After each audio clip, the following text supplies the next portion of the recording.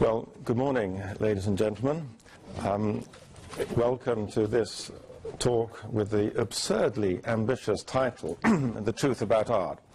It's very good to see some familiar faces in the company, and good in a different sense to see some new faces. Those of you who don't know me, my name's Patrick Dawley, and I normally teach art history programs in this department. Today we're extending, or at least I'm extending my range into the treacherous field of philosophy. Truth is the field of philosophy, and philosophers have said quite a lot about art. But I perhaps ought to say right from the word go that I'm adopting an art historian's approach to philosophy, putting things in a historical context. So I'm going to start by saying a few words about truth, then about art, and then I'm going to tackle the main theme of this first talk, mystery or mastery. That's not meant to be mysterious. It actually refers to Sir Ernst Gombrich's famous statement in the opening of his book, The Truth About Art. Not The Truth About Art, that's my book, I beg his pardon. The Story of Art, which opens with the famous sentence, "There really is no such thing as art." So that is the mystery. The mastery is the answer he didn't give to he said that art with a capital A doesn't exist, art with a little a does, and that is mastery. So that is the key to these two words. The subtitle of my book, The Truth About Art, is Reclaiming Quality. Quality is the missing ingredient, I am going to suggest, that makes art into a mystery. Well, let's start by having a look at truth. This is truth. It's not any old truth, it's the truth that presides over the ceremonial heart of the university. The ceiling of the Sheldonian Theatre has all the arts and sciences looking up to heaven and appealing, imploring truth to come down and enlighten the university. And if you go to the Sheldonian, perhaps you could pop there at lunchtime and you look at the ceiling, this is what you'll see. Not quite as large as this is obviously taken close up. So you can see, I think it's a female figure, a little bit ambiguous perhaps, but I think it's a female figure. She's holding a palm of victory in one hand and looking towards the sun. Every undergraduate that matriculated in this university, whether they knew it or not, was under the eye of this personification of truth. And the personification, of course, is the key. This isn't truth. This is a painting of a personification of the concept of truth. And the cultural practice of personifying abstract concepts, we know, comes from the ancient Greeks. So I'm going to have a quick look at a Greek work of art to help us place this approach to visual imagery in its historical context. Now, this is a very famous red figure painted pot, a crater. It shows the death of Sarpedon. It was for many years, for some years in the Metropolitan Museum in New York, and it had a slightly ambiguous pedigree, and more recently the Metropolitan Museum has returned it to Italy, and you see it in the Villa Giulia in Rome today. So this is a scene from the Iliad, book 16 of the Iliad, when the hero Sarpedon, who was Zeus's son, has been killed in battle. Now, Zeus knows everything. Gods know the past, the present, and the future. And he knew that his beloved son was going to be killed. And it grieved him, so he was sorely tempted to intervene. And his consort, Hera, was deeply unsettled by this. And she said to Zeus, well, you can do that if you like, but think of the example you're setting to the other gods. If they started intervening and saving their favorite mortals from death or other danger, the whole cosmos would become disorganized. Far better, Hera said, is to let Sarpedon fight, he will fall in battle, and then let death and sleep pick him up and carry him to his home in wide Lycia, where his kinsfolk will bury him with the proper ceremony and raise a monument over his tomb, as is proper for mortals. So that is what Zeus decides to do. And it's a wonderful image. We know sleep as a condition which all animals have to adopt on a regular basis, and death is the cessation of life. Both are as real can be. But to talk about them as beings who can carry out instructions, that is a trick of language which is wonderful from the words of a poet. And the challenge to the painter, and this pot is signed by the painter Euphronius, a famous late 6th century BC Attic pot painter. The challenge was to make these beings visible. So you can see what he's done on the left and right. There are two hoplites dressed in contemporary armour of the 6th century BC with their helmets over their heads. They're winged, and that indicates that they're a little bit special. And coming out of the mouth of the one on the right, I don't know if you can read this, Thanatos, reading from right to left, that's death, and Hypnos from left to right, that's sleep. They are lifting up the body of the hero Sarpedon. And what a wonderful body that is. This is a youth in all his beauty and strength, his quality, if you like, brought low in death, and his body, the beauty of his body and its obvious strength is expressing those qualities that have been lost with his death. So it's a poignant image from a poignant passage in the Iliad, which the pot painter has visualized. Now, I'm going to invite you to think of truth in this context. True or false as an adjective is an uncomplicated word. It qualifies a sentence or the answer to a question. I'm standing while you're sitting. That is a true statement. If you ask me, did I have coffee for breakfast, and I say yes, that is a true answer to your question. So true and false as adjectives don't present any philosophical problems, but truth as an abstraction, as a noun, has tormented philosophers for 2,500 years. The earliest reference to it comes from the pre-Socratic Xenophanes of Colophon, and he said that no man has seen truth, and if any of us happens to speak truth, we don't know it. How would we know if what we have spoken represents truth? It is a verbal conceit, perhaps, like death and sleep in Homer's image in the Iliad. Now, this was put very eloquently by a contemporary of the painter of the ceiling in the Sheldonian. Robert Streeter is the painter. He painted it in the late 1660s, finished by 1670. And this comes from Thomas Hobbes, the magnificent Hobbes who wrote the Leviathan in 1651. This was during the Great Rebellion, as it was called, the Civil War in England. And he said, true and false are attributes of speech, not of things. And where speech is not, there is neither truth nor falsehood. Words are wise men's counters. They do but reckon with them, but they are the money of fools. True and false belongs to the world of symbolic notation, to language. And I suspect that Hobbes has got this from Aristotle. Aristotle is usually commenting on Plato and Socrates in many of his statements.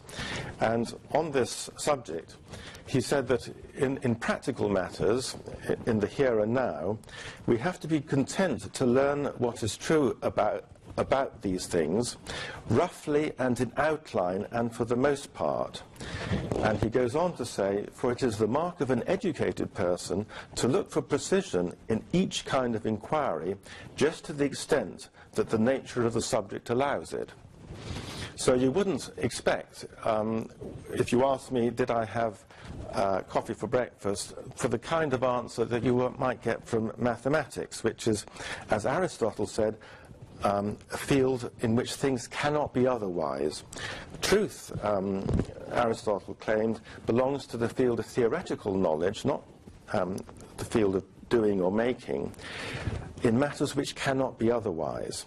And in subjects such as logic, metaphysics, mathematics, and natural science, we can establish knowledge which is universal, necessary, unchanging, separable from matter, involving proof and reason, and which can be taught. That is the field of truth, not the practical situations that we encounter in daily life. And I think this was common in ancient societies before philosophy. Socrates lived in the 5th century BC. That statement from Xenophanes that no one has ever encountered truth dates from about 500 BC. Before then, truth isn't an issue, and I don't think it's an issue in the Old Testament, the Hebrew Bible. I'm showing you this reference from the book of Genesis, Adam and Eve going for the apple. When God made paradise and made, I'm quoting now from Genesis, made to grow every tree that is pleasant to the sight and good for food, the tree of life also in the midst of the garden, and the tree of the knowledge. He didn't say of truth and falsehood, he said knowledge of good and evil. It's the realm of values which early poets and early religious teachers were concerned with. They wanted to instruct their peoples, their communities, in right conduct, how to behave, rather than in verbal statements of truth or falsehood. It's in the New Testament that you have the concept of truth being introduced, and St. Paul, I think, is the figure who does that. The book of Galatians, his letters to the Galatians, is possibly the first Christian document to survive, and immediately is having a go at people for getting truth wrong. "O foolish Galatians, who hath bewitched you that you should not obey the truth?" Well, the poor Galatians didn't know what the truth was. Paul had preached them his gospel, and it seems, if we read between the lines, that another group of apostles had arrived in Galatia and told them that they had to keep the Jewish law. And Paul's angle was that all they needed to do was believe his gospel, and that was his truth.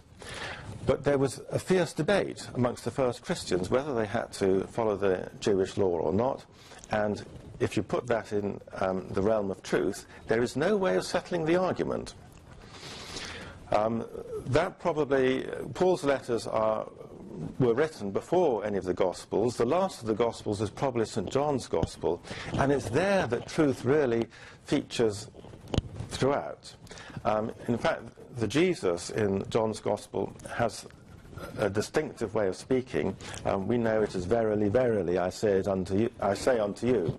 Amen, amen, legoi soi is the Greek. Amen, amen is the closest Hebrew word that I'm told exists to the equivalent of aletheia, truth, in Greek. And it's something like, it's an affirmation, certainly. And there's an even more evocative passage when Christ is before Pilate. Pilate asked him, "So you are a king?" Jesus answered, "You say that I am a king, for this I was born, and for this I came into the world, to testify to the truth." And then Pilate asks him this very big question: what is truth? And we're on the edge of our chairs. We're dying for an answer. Answer this, and 2,000 years of philosophy would be settled. But it's a rhetorical question. Pilate is saying, what is truth? As if no one can tell us what truth is. There is no answer, and that is what the writer of John's Gospel, I think, had assumed, a rhetorical question. So, Truth as an abstract concept, I think, is problematic. True and false as adjectives, qualifying statements and questions, I think, is straightforward. Let's now shift to the question of art, the truth about art. If you go into the Sheldonian and you look up at the ceiling, this is the larger canvas, or the series of canvases that you see. So we were looking at the little detail in the center of the ceiling, the figure of truth, and surrounding truth are all the arts and the sciences. We have a wonderful description by one Dr. Plot, written in the 1670s, a description of Oxfordshire in which he describes the ceiling. And the conceit clearly is that this is an open-air theatre.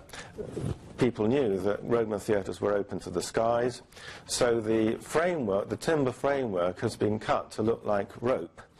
And there's a velarium, an awning that could be dragged over the ropes to protect the spectators from the sun, from direct light from the sun. So the awning has been drawn back, revealing the heavens above, and these are all the arts and the sciences, according to Dr. Plot. But they are not the arts that we would refer to as arts, and in fact, Dr. Plot doesn't distinguish arts from sciences. They include what in the Middle Ages we refer to as liberal arts. If I zoom in a little bit and look at the bottom here, this is the figure of law or justice. She is seated with a scepter, and this is the figure of rhetoric on her side. These are arts, apparently, or are they sciences? We don't know. Rhetoric traditionally was an art, the art of persuasion. And you look at that rather buxom young woman, bare-chested, and you can think that an Oxford undergraduate in 1670 would be immediately persuaded by that art of rhetoric. Strangely, above her, there is the art of printing. We're actually looking at printing's armpit there, and looking up printing's nostrils. It's a personification of printing. Law needed printed texts, and it needs the fasces there to enforce its judgments. Architecture features on the left here. There's a Corinthian capital and a plumb line and an architect's square and a pair of dividers. Architecture was not an art taught in the university, as indeed it isn't today. Perhaps it got in because Sir Christopher Wren obviously designed the Sheldonian, and that gave it a certain prestige. If we walk around and look up to the central figure here, this is theology, the queen of the sciences, according to medieval assumptions. She is flanked by the Jewish law and the Christian Gospels. And this is history. I'm glad to see that history is looking at truth. She's got her pen, her quill pen raised, being guided by truth, and every historian needs a research assistant. There is a little... Dr. Plot referred to them as genii, which is the word for a spirit. Our word genius obviously comes from the Latin word for a spirit, but at this state it still referred to a spirit. It didn't mean for a super talented individual. So these arts and sciences include theology, law, rhetoric, arithmetic, geometry, astrology, music. The arts that we assume we have as our reference when we're talking about the arts are actually what in the 18th century were defined as the fine arts, the beaux-arts, painting, sculpture and architecture, music and literature. They had not yet been codified. So there are conventions involved here, and history can separate out when particular conventions are adopted. In antiquity, the philosophers muddled up the sciences and the arts. They thought of the philosophers thought of them as bodies of knowledge. And I'm suggesting to you that before the philosophers, every activity was an art insofar it could be done well or badly. That's going to be my thesis. Well, where is Streeter's art in this ceiling? Streeter is the painter who's painted it. He doesn't feature. Painting is not one of the arts looking up to truth.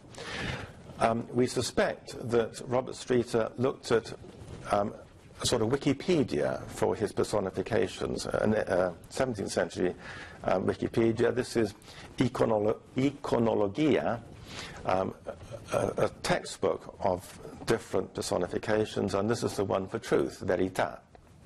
And there you can see an almost nude figure holding a palm, just like Streeter's truth is holding a palm frond and looking at the sun.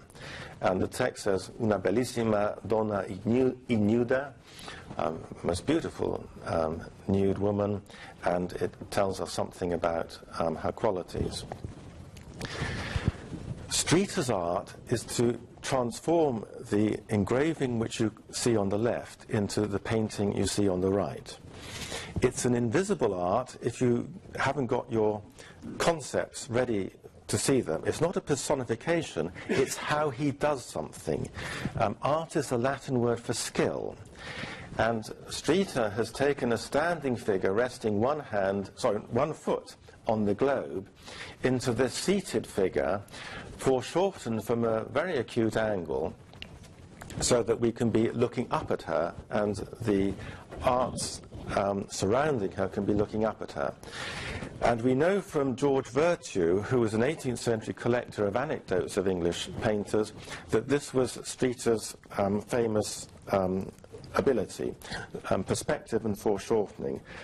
Virtue referred to him as a complete master in these particular skills.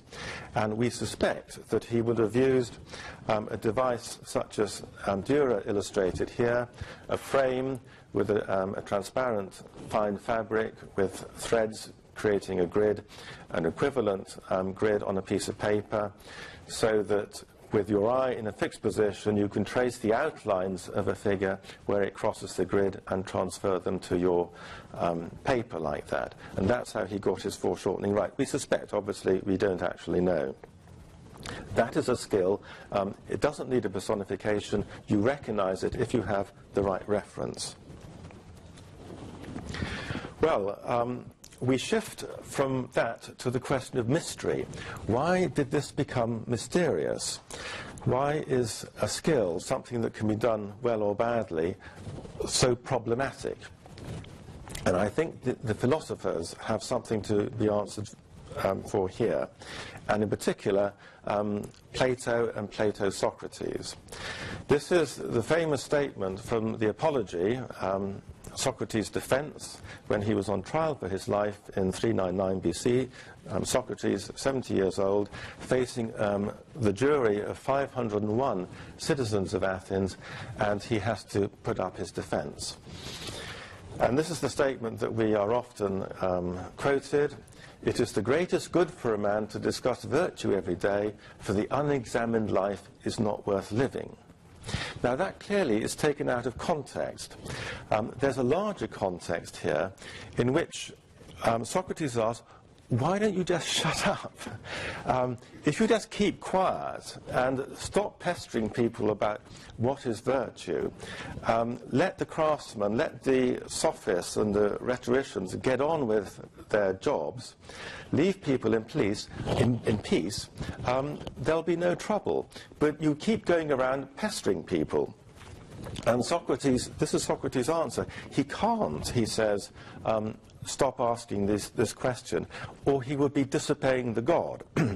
And by the god, he might mean the Apollo in Delphi, who said that Socrates was the wisest of men, or it could be his own daimon, his own inner genius, his conscience, we might say. And the larger text, he says, I can't disobey the God, so I've got to keep asking these questions. Even though you don't believe me that I've got a God telling me this is the case. And if I say that it is the greatest good for a man to discuss aretê every day, and those other things about which you hear me conversing and testing myself and others, for the unexamined life is not worth living for men, you will believe me even less. This is a very odd thing to do, and Socrates is telling the jury of 501 citizens that you won't believe this, but this is what I think I have to do. Discuss aretê every day. So the question is, what does aretê mean? It's traditionally translated as virtue because when it was first translated into Latin, it was translated as virtus, which is a Latin word which has become our modern virtue, but we reserve it for moral excellence, and the ancient Romans used it for excellence across the board. And that is one of the roots of the confusion. Modern translators of Plato and Aristotle very often use excellence for aretê. They've dropped virtue and they use excellence. But I don't think that quite works, because why would Socrates go around Athens asking people what excellence is?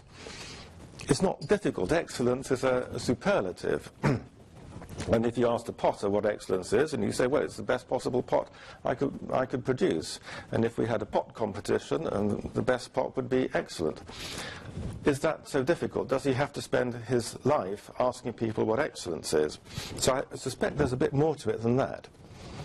And the key has, in my judgment, come from this celebrated book, Zen and the Art of Motorcycle Maintenance by Robert Pirsig. Published in 1974 and ignored over the last, how many years it is 40 odd years, by philosophers, art historians and academics. So we're going to give it a little bit of attention today. The theme of Pirsig's book is not Zen Buddhism, and it's not motorcycle maintenance. The key is in the subtitle. It's an inquiry into values. And values is what the author of Genesis was concerned with, and values is what Homer is concerned with, the difference between the good and the bad. Pirsig is not concerned with truth and falsehood, he's concerned with the good and the bad. And the story that he tells, we haven't got time, obviously, to go into it, but the key moment was when he was teaching English composition in a teaching college in America, and one of his senior colleagues said to him, I hope you're teaching quality. And he said, sure, I'm certainly teaching quality. Everyone would have answered in the same way. But then Pirsig asked himself, what does meant by quality? And being an extremely intelligent individual, very highly educated, brought up in universities. His father was a dean of law in a university, and as a child he sat in on all the lectures in the university. Extremely well educated, extremely intelligent. He wouldn't let go on this question, what is quality? And at a key moment he referred to the Platonic dialogues. Pop quality into the answer, and the meaning of the Platonic dialogues is transformed. So let's read Socrates' statement to the jury again. If I say that the greatest good for a man is to discuss quality every day, and those other things which you hear me conversing and testing myself and others, for the unexamined life is not worth living for men, you will believe me in even less. They will believe him even less, not because they're uninterested in quality. Aretê is the key value in Homeric Greece, and Homer set the standard, the values for Greeks in the archaic and classical period. The odd thing is to go back discussing it rather than just doing it. If you're a potter or a soldier or a public speaker or a helmsman sailing a ship, you want to get things right, and you're concerned with quality.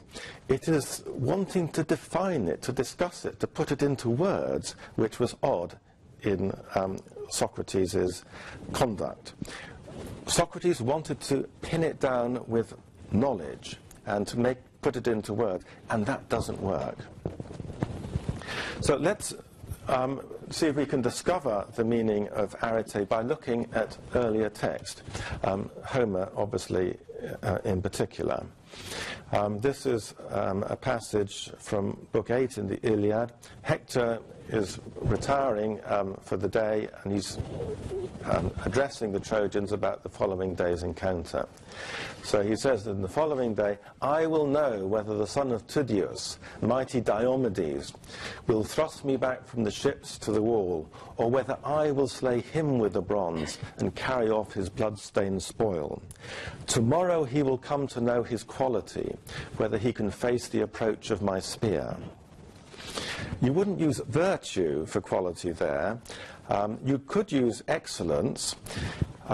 You could use a number of words, but quality is an all-embracing word. It's not just courage, it's not just skill, it's everything. I think quality in that context works particularly well. But it isn't just heroes fighting in battle that Homer uses the word aretê for. This is Penelope. Penelope had been left by Odysseus for 10 years when he was fighting in the Trojan War, and 10 more years when he was trying to find his way home and kept getting lost.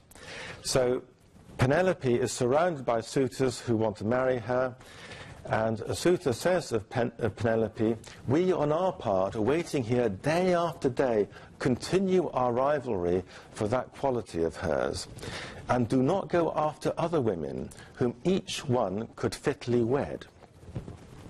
What is the quality that was important for a woman in this early period of Greek history, the sort of colonizing period, probably the 8th century BC? Well, this was a great seafaring culture. The Greeks were expanding all over the Mediterranean, setting up trading posts and colonies.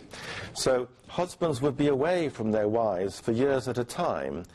And obviously they could have shipwrecks, and they could die, and they could never come back. How long is a woman to wait for her husband in those circumstances?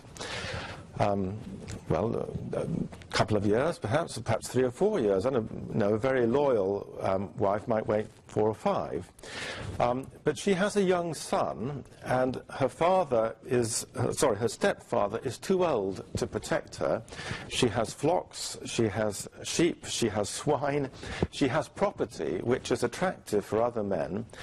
And she's obviously vulnerable, and she's a target. So how long does she hold out for? Well, Penelope held out for 10 years while Odysseus was fighting, and she's held out for 10 more years while he's trying to get home. And her quality is such that they are still clustering around her, as moths might cluster around a candle. And this was a quality held up by Homer to be admired by his audience. You read Homer with an eye to this, and you find that this is what Homer cares about most. It is quality that concerns him.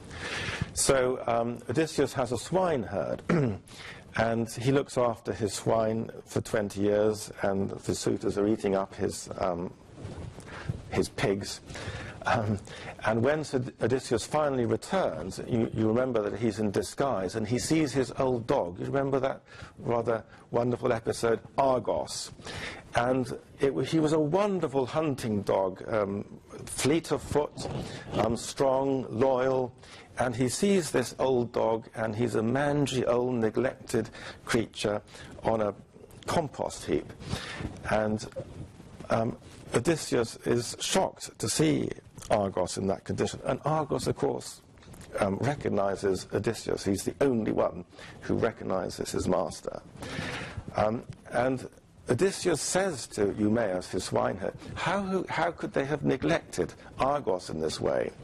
And Eumaeus explains that it's the slave women in the household who are looking after him, or supposed to be looking after him. And then he says, for Zeus, whose voice is borne afar, takes away half the quality from a man when the day of slavery comes upon him. These are slaves who are looking after the dog, and they just do what they're told. They don't use their judgment. If they're told just to give him some scraps, that's what they do. They don't care. And surely you can apply this across the board. How many of us have been in a situation in which we're not allowed to use our judgment? We just have to meet targets or meet outputs. Is it the barristers who were on strike yesterday because they don't like the new arrangements? When they can't use their judgment to serve their clients, they've got to deliver within a particular budget, within a particular time frame. So it's a kind of form of slavery. That is what destroys people. I think that is what Homer is saying there. We move on a little bit later to Hesiod, perhaps a century or so after Homer. Obviously, we don't know exactly. And he makes this very famous remark: "Badness can be got easily and in shoals. The road to her is smooth, and she lives very near us. But between us and quality, the gods have placed the sweat of our brows. Long and steep is the path that leads to her, and it is rough at first. But when a man has reached the top, then she is easy to reach, though before she was hard." You wouldn't translate aretê as courage or various other words that have been used. I suppose you might translate it as virtue, but virtue is a rather more specialist word. Quality is being good at whatever it is that you have to do, and I think it fits this passage very nicely. Why am I talking about this on a day in which our theme is the truth about art? Well, this is a connection which Pirsig also has taught us. The Latin word art, which I say I've always been able to translate as skill, and the translation works very well, has an Indo-European root, art, which appears in Latin as ars and in Greek as aretê. It's the same root. In Germanic languages, it reappears as recht or right. And I believe that in Sanskrit it reappears as the word, I don't know how you pronounce it, Rita, I say. All these words have a common ancient, pre-literate, in the Proto-European root, art. Right is something that's very important to us, and we don't go around defining it because it is so various. Right in one context wouldn't be right in another context. And it's not just a context, it's a time and a place and the particular situation. It is particular, it can't be generalized. And that applies for aretê and for ars. And above all, it applies. The point that Pirsig makes, and I think Homer makes it too, is that you can't put quality into words. You can't put the beauty of a young woman into words. How many poets have tried to describe their beloved in words and failed? And the most famous beauty of all, Helen of Troy, how did she become so famous as a beauty? Homer never describes her. The closest he comes is this particular passage when the old men of Troy are on the walls of Troy looking down at the battle, and Helen approaches them, and softly the old men of Troy spoke winged words to one another. Small blame that Trojans and well-grieved Achaeans should for such a woman long suffer woes. She is terribly like an immortal goddess to look on. It's old men who are saying this, presumably those whose sexual appetites are a little bit cooler than that of younger men, and even they recognize the extraordinary beauty of Helen, and that is enough for Homer to have established Helen's wonderful beauty. You can't define beauty any more than you can define quality. And this is what Pirsig taught us in Zen and the Art of Motorcycle Maintenance. Quality can't be defined because it's too various. It's neglected by scholars, art historians, for example. They don't often talk about quality in painting, sculpture, and architecture because they know that historically standards have changed, tastes have changed, and they're not sure whether it's subjective or objective. Famously, the figure of truth on the ceiling of the Sheldonian Theatre was described by a fellow of Merton in a long poem. Only the last two lines are memorable, describing Streeter's truth. This Robert Whitehall says, "Future ages must confess they owe to Streeter more than Michelangelo." You can say that if you've never seen Michelangelo. If you have seen Michelangelo, you realize that Streeter isn't quite up to that standard. So quality varies. It's not objective. And therefore, the alternative which we have today is that it's subjective. And again, Pirsig said it's not subjective or objective. And when we are wrapped up in a good book, we don't feel self-conscious. We lose ourselves in a book. That's what we say. If you're caught up in a wonderful film or a play, you're not aware of subject and object. Subject and object dissolve in the experience of quality. So this is what he says: when the subject becomes aware of the object, quality describes the relationship that binds them. It is not one thing or the other. It's when the two come together that you have the quality experience. And that's why you can't pin it down on one side or the other. And he then goes on to say, it's not a thing. It is an event. It is an occasion. When you're wanting your coffee for breakfast, the aroma of freshly ground coffee may be marvellous, and you've had your coffee and you've had your breakfast, and then you smell coffee again, and it's the last thing you want. You've moved on from that particular moment. It is a particular event. And this I found Pirsig's most useful statement. Quality is the response of an organism to its environment. Every organism has to exist in a physical environment, and if it succeeds, it finds nourishment, it avoids danger, and it reproduces. And quality describes that relationship to the environment.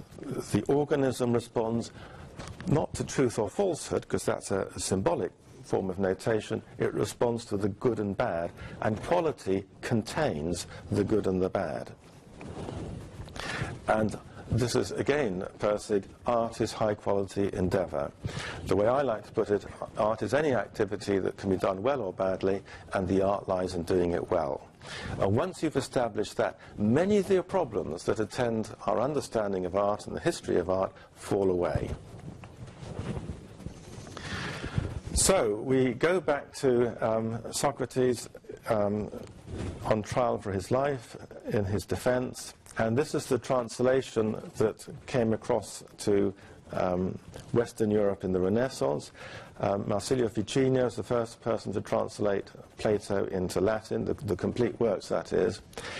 And he said, if I say that the greatest good for a man is to discuss quality every day, and you can see the Greek there, peri aretes tous logus poiestai, Ficino put that into Latin, de virtute verba facere, to make words every day, exactly what the Greek says.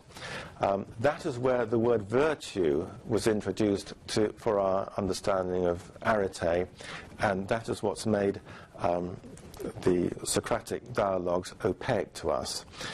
See it as quality and they become clear.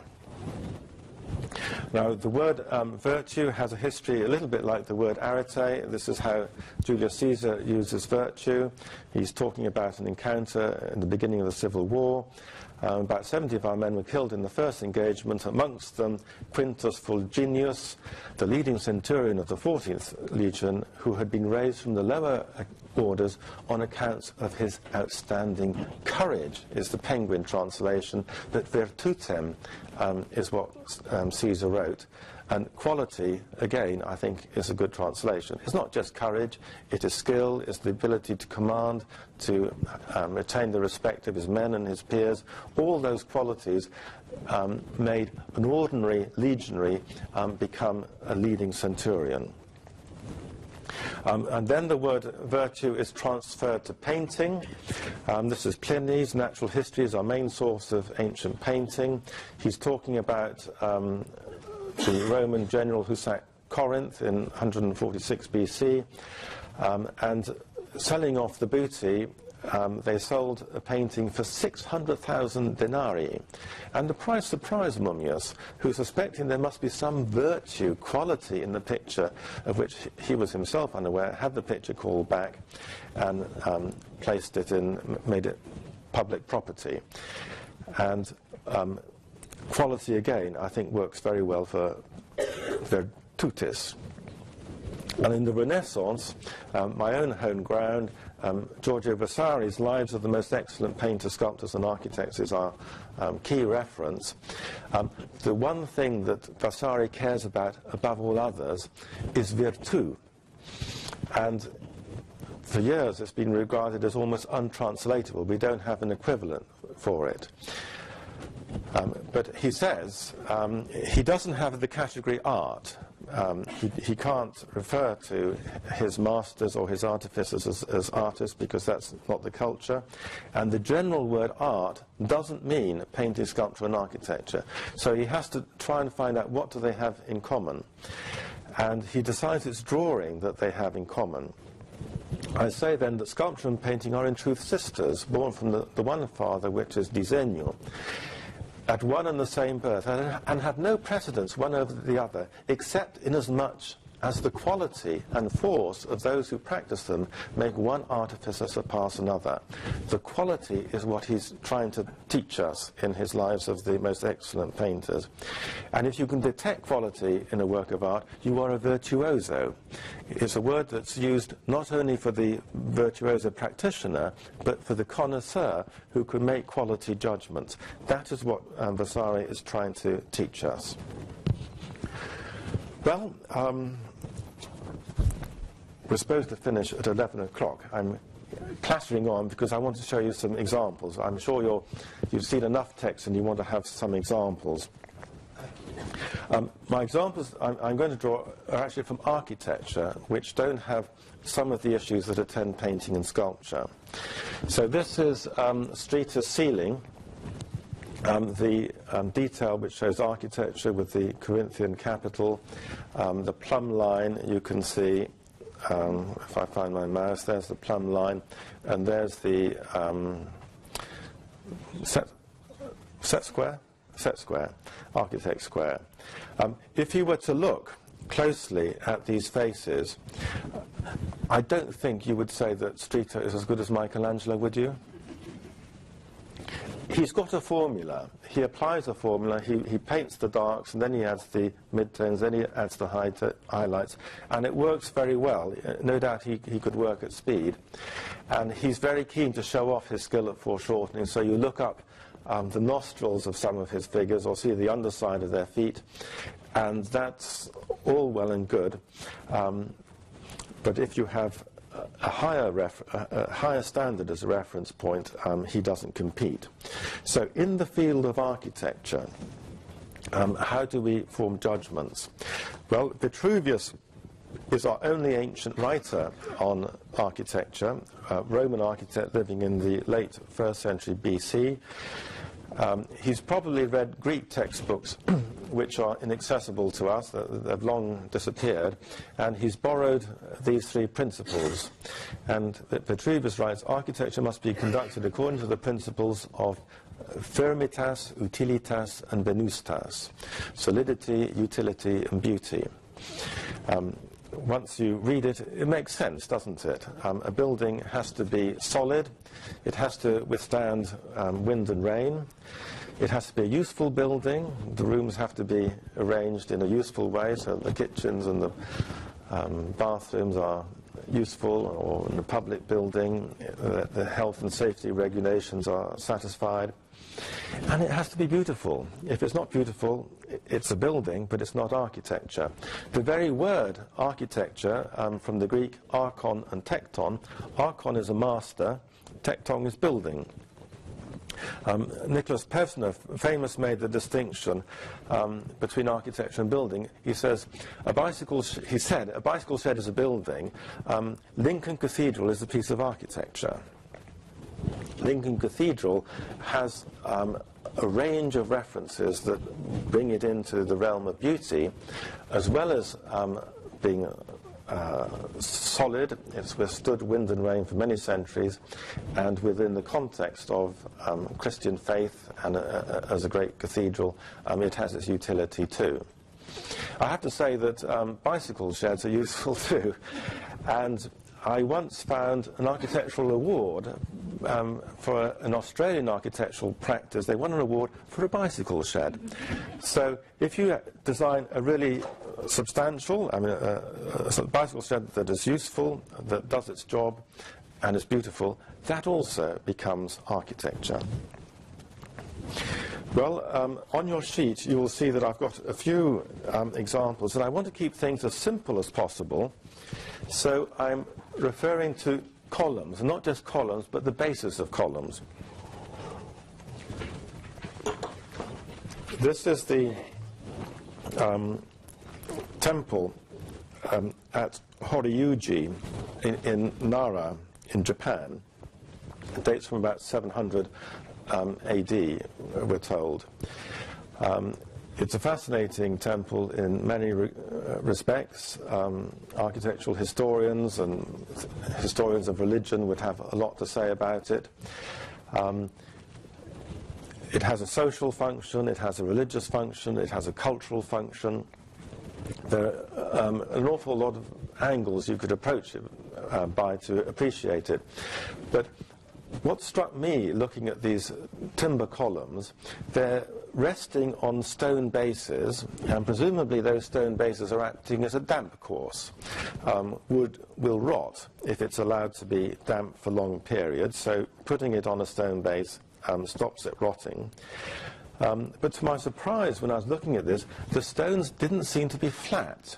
They were irregular bases. And when you think about it, that poses a challenge to the carpenter who's erecting the post, because the post has to sit firmly on the base. If you have one brick resting directly on another brick, those bricks could be touching just on 3 points, and that meant that there would be stresses in the brick. And the point of mortar, we're told, is not to stick bricks together, it's to keep them apart so that the entire surface of one brick should be resting on the entire surface of the brick below. If you have an irregular base, how do you get the base of the timber post to fit it exactly?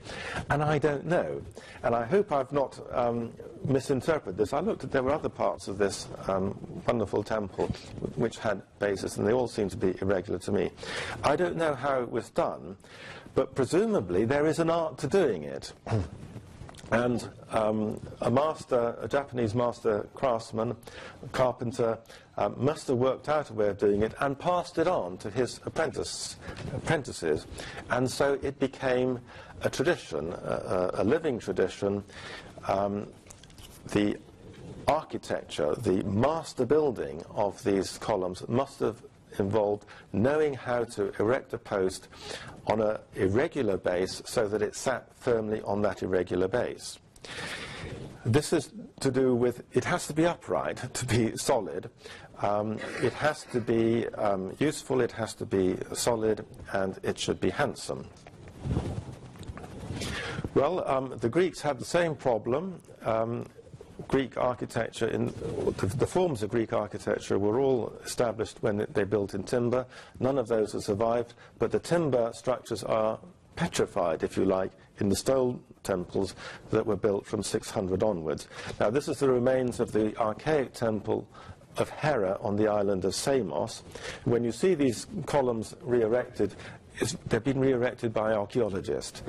The column drums are lying scattered around, and they just pile one up on top of the other to give us a feel of the scale of the original temple. And look at the base of these columns. You have two bases, if you like, a separate piece of stone with a base that is concave in profile, and it has these grooves very precisely cut. And then above that, the base of the column, of the shaft rather, it has a convex profile and a slightly different sequence of grooves. And the precision with which these grooves are marked is very striking. The Greek word cosmos was applied to the whole, the universe, by Pythagoras, we are told. And Pythagoras, of course, came from Samos. And the word cosmos meant order, and it also meant beauty. If you have your phalanx of fighters fighting in order, that is cosmos. It has both order and it has beauty. And our modern word cosmetics comes from the same root. It's how you arrange your face so that it should show off to best advantage. The Greeks, unlike the Japanese, had a completely flat surface, and then they had their own damp course, which is this base, and they worked it so that it could be completely regular.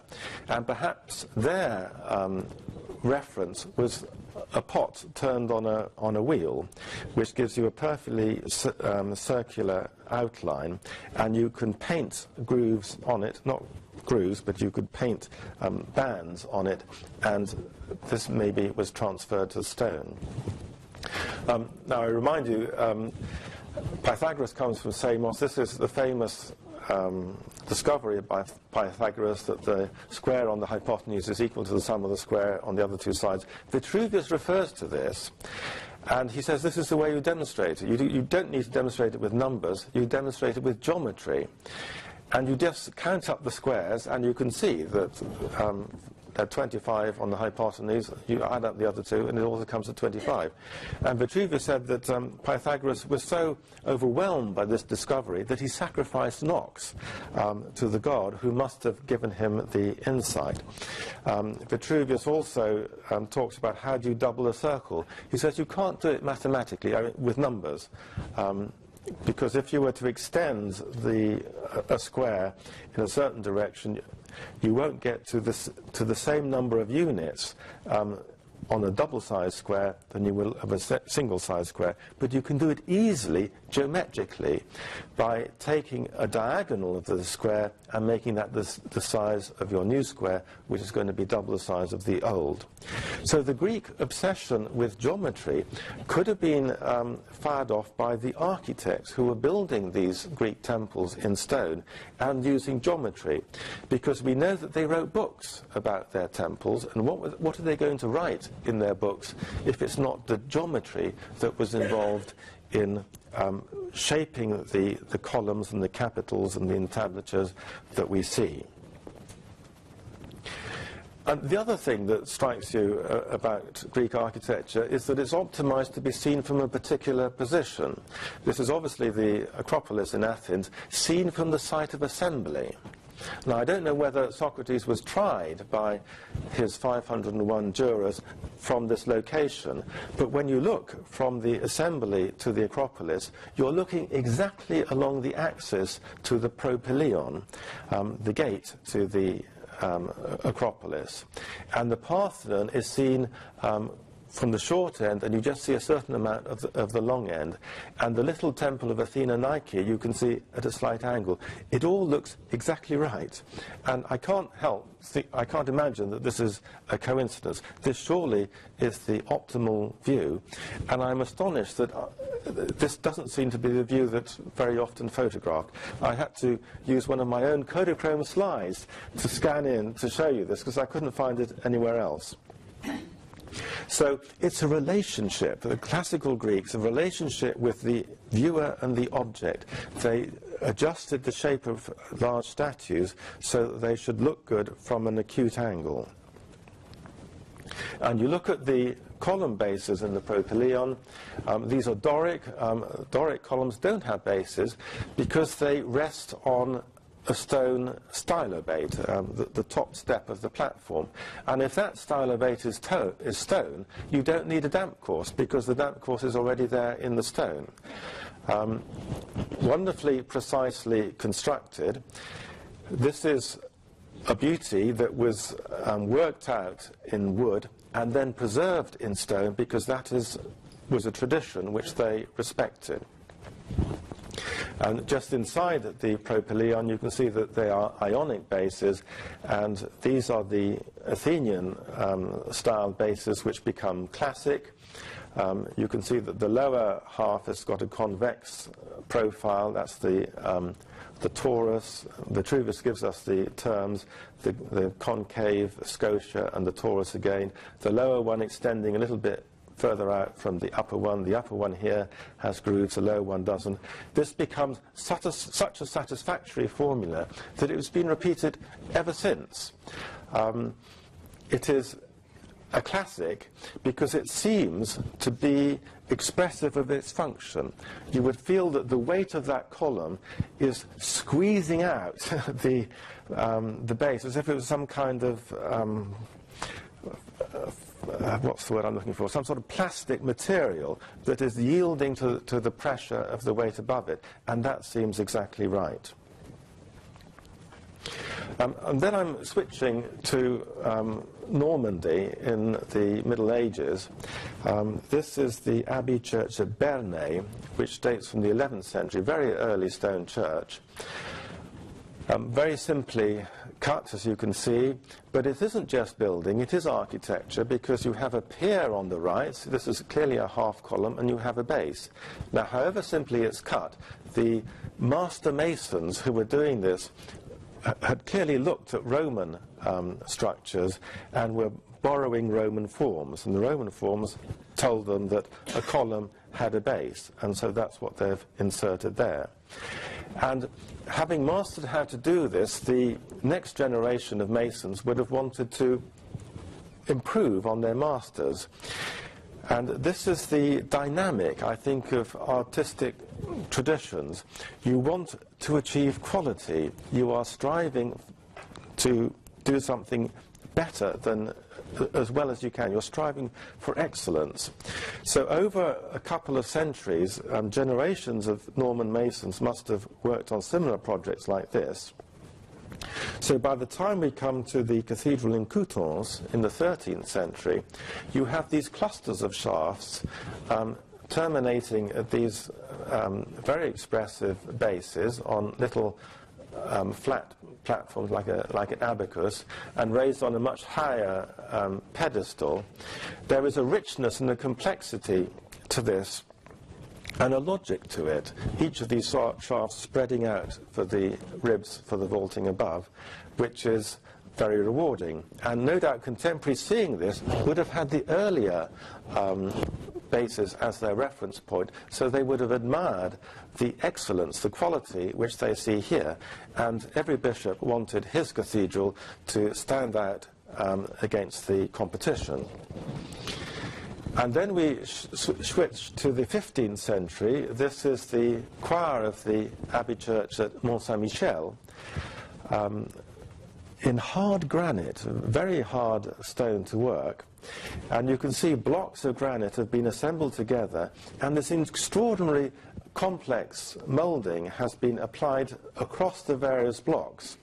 So you have convex, concave, then come into a ridge, then a little platform, then a round moulding above that, and then the base of the shafts with all sorts of embellishments and enrichment to it that generations of masons have added to impress their clients and impress their contemporaries. It is quality that's driving what they do.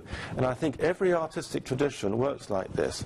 You go from early simplicity to sophistication to great complexity, and it becomes so complex that the next generation gives up and starts again doing something rather different.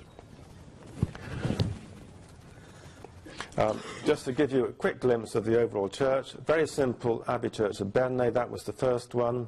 Very complex 13th century Gothic with flying buttresses and large windows, and the magnificent choir of the Abbey Church of Mont Saint-Michel. This is the early Romanesque church you can see on the left, and the 15th century choir added to it. Now, I return to Plato. Plato, if you like, is the person who introduced the mystery. Plato and Socrates' absolute value is not truth. Even though they are seeking for truth, their value is aretê. This is what Socrates was questing for. all his interrogations of the poets and the sophists and the rhetoricians was asking them what quality was. And a simpler word they use is the good. And they use the word good as a noun, and not as an adjective, as a good dinner or a good lecture or a good whatever. They talk about the good. And in the Republic, Socrates is challenged to tell people what the good is, and he says it's too difficult to say what the good is, but I can say what it's like. And he has this famous image of the cave, and if you Google Plato's cave, you come up with all sorts of nasty illustrations of it.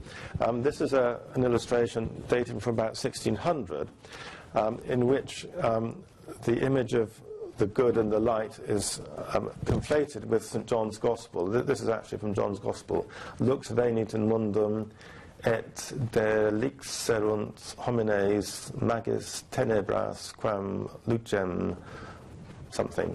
Light came into the world and men preferred darkness to the light. So that's Christianizing the story. But Plato's narrative has the many, the populace, us if you like, in this dark cave looking at shadows on the wall, and that is our experience of the world of the senses. We're just looking at shadows of the real.